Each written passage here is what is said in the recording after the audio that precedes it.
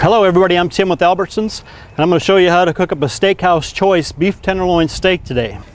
A couple things to consider when you're picking out a steak. You always want to get the best grade that you can afford, and you always want to make sure it's a nice inch and a half inch thick, and that thing looks fantastic.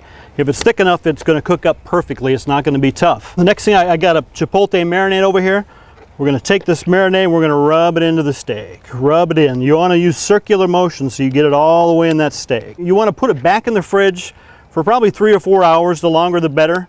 And then right before you get done, get ready to cook it, you want to let it sit out at room temperature for about an hour. You don't ever want to put a cold steak on your grill.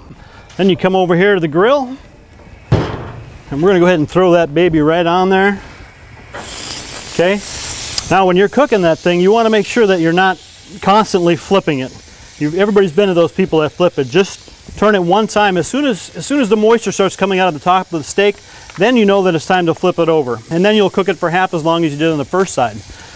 We've already got a couple here that are prepared. We cooked them up and they're all ready.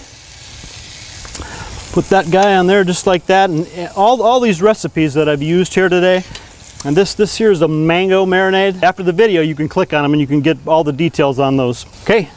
It's time to eat.